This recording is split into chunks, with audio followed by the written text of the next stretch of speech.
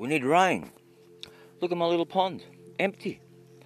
My bloody water lilies are not even in the water. I hope it survives.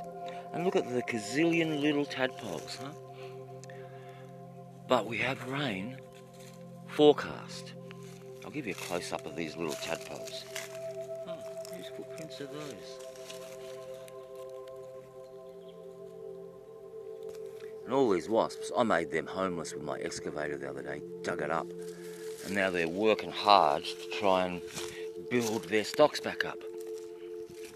You check out my sunflowers. They're about ready to harvest. Taller than me, here. And look, just next to them, much shorter than me. It's because I emptied my composting toilet just there. So once I pull these, I'm going to empty my composting toilet just there. And I'll have a good lot of sunflowers for next year.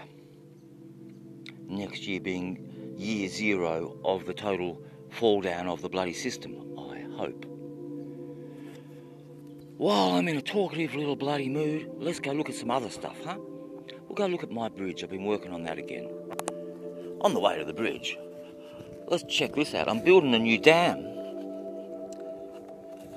But I struck that massive bloody rock.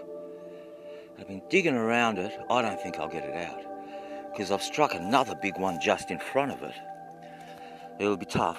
I'll have to dig all this out and then try to pull it from different angles. Maybe I'll get it out. And then if I get it out, how big is it? If it's more than 4 tonne, or 4.5 tonne, can't move it. So there are dilemmas. All right, let's get to that bridge. Here's a nice view of the bridge from my weir. Look how low the water is. You can even see the Roman ruins. There's my treehouse. Anyway, getting close. I'm whispering like Joe Biden. So there's this little bridge. I'm going to pull that out soon because I want to dig some mud from underneath it. But I've extended my little wall or whatever, backfill bit. You can see a plant of grass around there.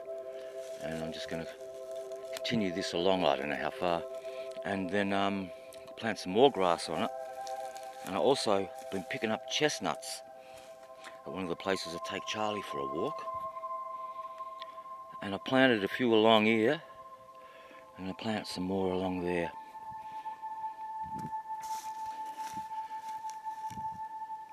So we see the water level is pretty low. It's not even going through the bridge. Well, it goes through the rocks underneath. I piled 10 tonne. A mate of mine, Kel, who's a truck driver, we got 10 tonne and poured it in and then put the pipes in. You can hardly see the pipes anymore. Hang on. Now, I'm standing in my fireplace in the creek, and there you can see the pipes. And the water flows underneath. And then there was 10 tonne of chunky gravel underneath the pipes, and then I've built all this stuff around it. And I've had the water flowing through the pipes fairly liberally early in the summer. I built this in the autumn. It took 8 days. I've got friends who believe in that Tartarian bloody conspiracy. And they'll look at a bridge like this and they'll say, oh, that would have taken 200 years to build. Must have been here before the white man. A society of Tartarians. Idiots.